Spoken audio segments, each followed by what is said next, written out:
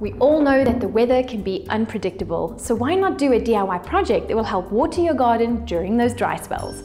Today I'm going to make a rain harvesting bin, and it's super easy. The materials and tools that you'll need for this water-wise DIY project are a large bin, off-cut pallet pieces of wood, a jigsaw, a power drill, short and long wood screws, driver bits, spade bit, a back nut, washers, a tap, scissors, silicone sealant, insect screen net, and waterproof duct tape. The first step is to create a base and stand for our rain harvesting bin.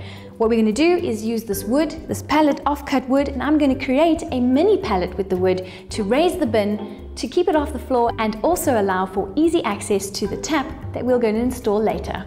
So what I'm going to do is cut the wood to size. I'm happy with the 50 centimeter, 500 millimeter measurement.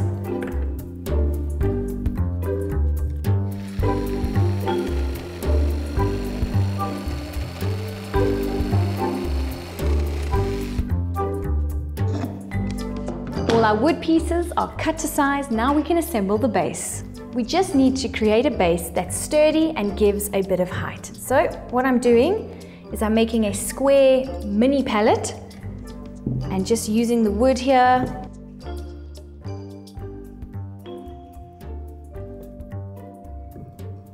So this is what the base will look like, and I'm happy with the height. It just gives it enough of a raise. So take it off like this. And what I'm going to do is drive in the cut wood screws and take note of where I'm putting them so I don't get confused when I'm drilling the other pieces of wood on top of it.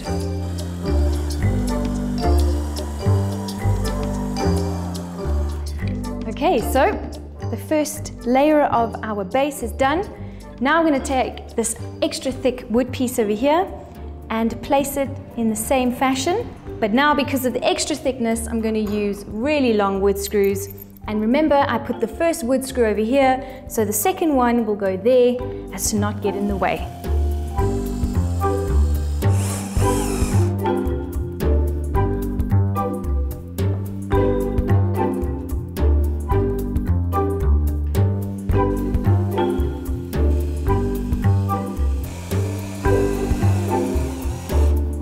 Our base is now complete. We can move on to the rain harvesting bin.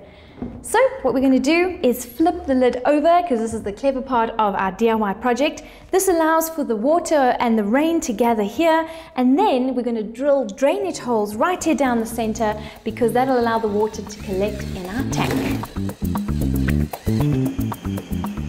Okay, that was easy enough. So our lid is done. We can put this here. Now it's time to insert the tap by drilling a hole at the bottom of our bin.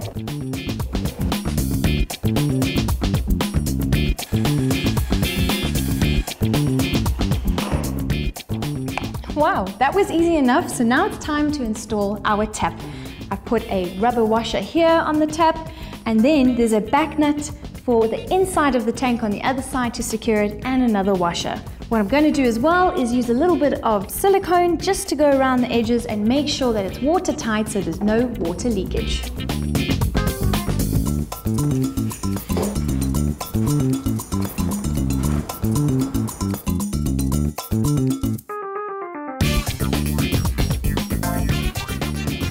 Our tap is now inserted, and while the silicone dries, let's go back to our lid because we're not quite finished with it. So we got these awesome drainage holes drilled in the lid, but what you have to keep in mind is the water that collects in here will be stagnant, and mosquitoes and bugs love that. So we got to keep them out, even though the rainwater is just used for the garden. So to keep those pesky insects out, I bought an insect net, and what I'm going to do is cut the insect net to size and then stick it down with some waterproof duct tape.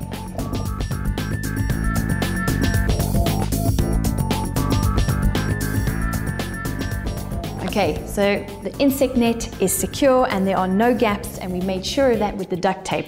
Next step is to make sure that the lid doesn't blow away in the wind. What's great about this container is it has these nifty handles, and it works even though we flip the lid. There's a bit of give, but don't worry about that. It's not going to blow away in the wind. If you don't have a container with these handles, make use of some bungee cord. They're great to hook on either side of the container and you can hook it to the wooden base. So let's go find a spot for it in the garden and wait for the rain.